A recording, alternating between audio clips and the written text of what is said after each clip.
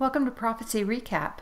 This message is titled, "The Great Shaking Changes the Axis of the Earth."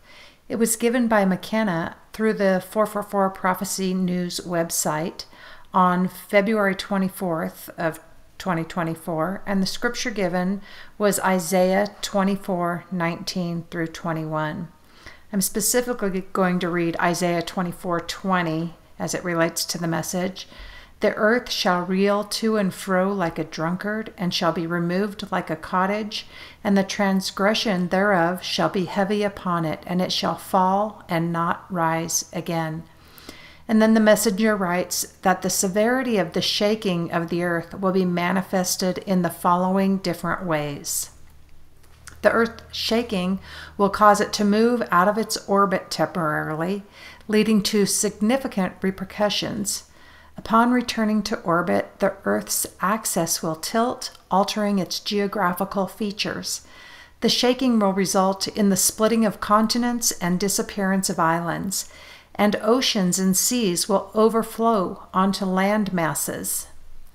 Numerous volcanoes, known and unknown, will erupt simultaneously.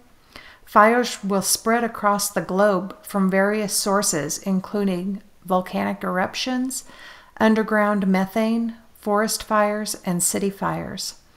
High-rise buildings and structures will be reduced to ruins due to the intensity of the shaking. Dramatic climate changes will occur, with cold regions becoming hot and vice versa. Societal upheaval will lead to wars, including nuclear conflicts, taking advantage of the chaotic situation. The global economy will collapse, leading to civil unrest, famine, and pandemics. The Earth's movements, described vividly as violent and jittery, will trigger cataclysmic events, such as volcanic eruptions and shifts in the Earth's axis. The scale of death and suffering will be unprecedented, akin to biblical tribulations. These calamities are prophesied in the Bible in Isaiah 24.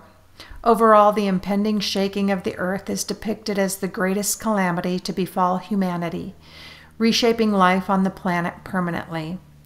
The only solution is repentance and turning away from sin towards eternal salvation. And this message is followed up by 5 confirmation messages. So please see the link in the description box below to see the entire word. I encourage you to read this prophetic word for yourself and take it to the Lord in prayer.